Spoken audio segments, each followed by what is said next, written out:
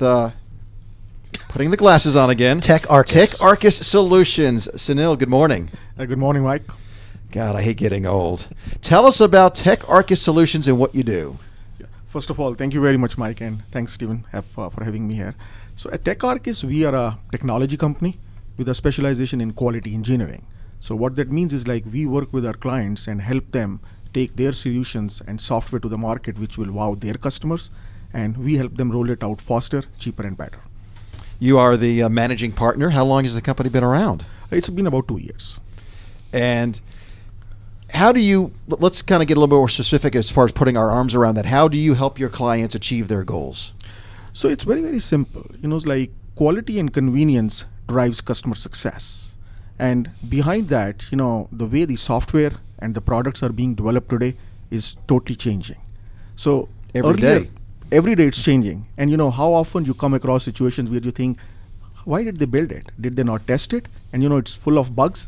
And that's kind of like a common experience. So that's where our role comes in to make sure that quality is embedded in the process when the software and the products are built, and it is not an afterthought. So that's the role that we play, and we are deeply embedded with our clients as their software and products are built. And we do it with the use of technology. We are a very, very innovative company. And what we have done, things like when those software and products are built, we actually go ahead and automate them while they are being built from a testing perspective. So when they are rolled out, all the quality is in place. There are no bugs going out. And through the automation mechanism, it costs them much, much less, and the speed to market increases a lot. So if there's a business owner listening who's involved in technology and software, if it were me, I'm completely lost to some extent. You've mentioned software, but then you also mentioned technology. What's the spectrum of the type of technological products apart from software that TechArcis can get involved in and help do this quality engineering? Good question, Steven. So today, there is no business who does not have an online presence. And most of them also have the mobility presence, whether it is their solution in the form of the mobile apps and all. And think about the client side. At the end of the day, you or I or anybody can have any mobile device. It could be your phone, it could be your iPad, it could be any device. And those businesses can't control what their end customer will use. But the fact is that whatever is their online presence is supposed to work on any device, and the clients want anything, anytime, whatever they like. So if your products and solutions are not tested, right, for whatever the end client will use in terms of their devices or iPads, it could be a bad customer experience, and those customers will not come back. So that's where we come in, and we have built our own labs where we have a library of about 300 real devices.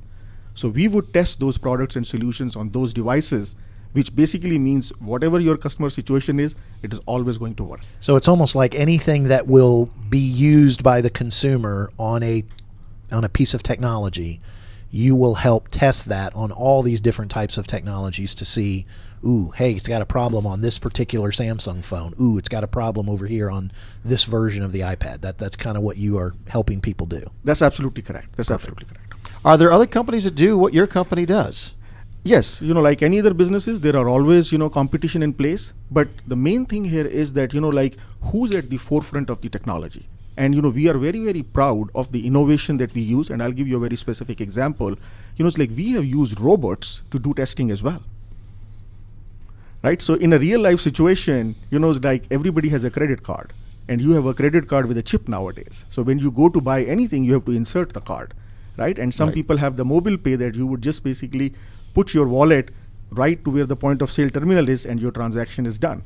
So in a real life situation, when you think about it, there is a credit card company who gave you the card, there is a bank who's banking it, then you go to the retailer, and then there are people in between who are supposed to process the transaction, and trillions of dollars flow on it. So what we did is we used the robots and actually did the whole automation of all that front end, where all the robots would pick up the card, they would insert the card, they would punch in the keys, they would also put your mobile phone on the machine, and exactly automate the whole process end to end. So that's an example of the innovation, and these are some of the unique things that we do. Sometimes when we talk to technology companies, Mike, we ask, hey, what's ahead? He's already given us that. They're using robots, man. Come on. Cool. Tell us about some of your favorite projects that you've worked on. Actually, to be honest with you, like the one that I just explained you was my favorite Yeah, project. I was going to say, I think you already answered that question. Go ahead. Well, okay, then give us another example. Is there any other examples of some cool Yes, projects? absolutely there are. It's like we came across a situation, it's like where somebody's business was totally online, 100% online. It's like there were no stores, nothing. And oftentimes, it's like what was happening is their application, was on the phones, and it had to work in all the scenarios as I explained before. So what we realized that in the real life situation, a lot of the people, it's like their phones are not fully charged. Batteries are half.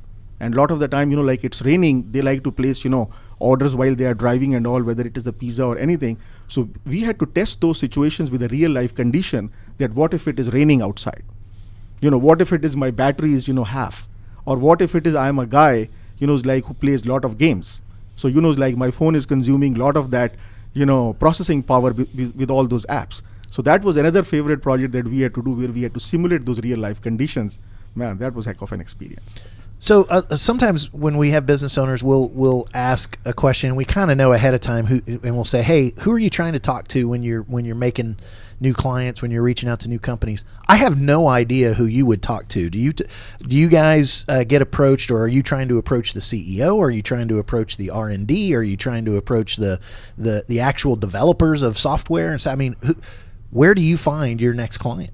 Actually, it's a mix of all. See, normally, like we like to talk to the CIOs and the CTOs, right? Where, like we can help them in their vision of what, new products that they want to launch for their company. And that's where we play an integral role because quality is important at the end of the day.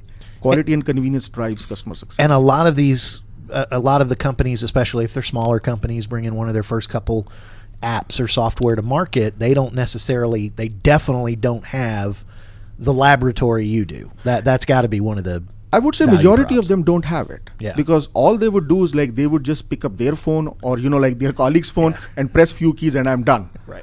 But when works on my iPhone and his Samsung. Let's go to market. Yeah.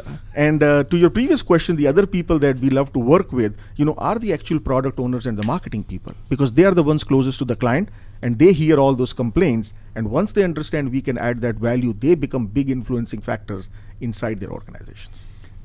So let me ask this. We're talking with Sunil Sehgal with TechArcis Solutions here on Gwinnett Business Radio.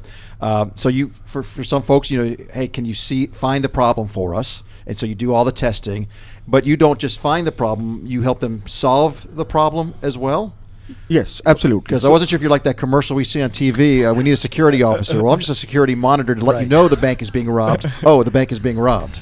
So you actually have the solutions as well. Absolutely. I wanted to make sure we got that across. Absolutely, absolutely correct. Absolutely. And at the end of the day, this is an integrated function which exists with their teams as well. So think of this like co-located teams, coexisting teams, and absolutely fixing the problem as part of it. All right. A partner. For those that would like to find out more, maybe look into your services, need your services, it just starts with a conversation. When you finally realize, that someone wants to talk to you, what's that first conversation kind of sound like? So from the first conversation, normally, it's like they like to kick the tires. That can we walk the talk? Yes. And our processes are very, very long, like sales cycle. Like sometimes they go for 1 year. So there would be a lot of conversations from their side to understand how deep we are, kick the tires. And then oftentimes they would ask us for the proof of concepts as well.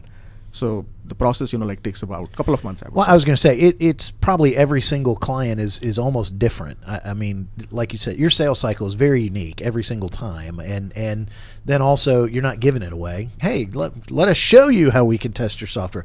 I guess you can kind of show some results of other things in the past, but that's got to be real unique during your sales cycle. Yes, those case studies and those references make a big, big difference. And, we actually have to walk the talk to show it to them. And that's when they will get comfort and the confidence in us. Yeah. All right, Sunil, for those that would like to find out more, where can they get more information about your company? So just go on www.techarcis.com, tech like technology, TechArcis.com. And I'll give you my phone number as well. It's like 678-361-4357. And the email is sunil.sehgal@techarcis.com. And I would think, even if I'm outside in the rain with 30% power on my phone, your website would still come up on my phone. Yes, it should. Yeah. It better. Sunil, thank you very much. Thanks for having me. Mike,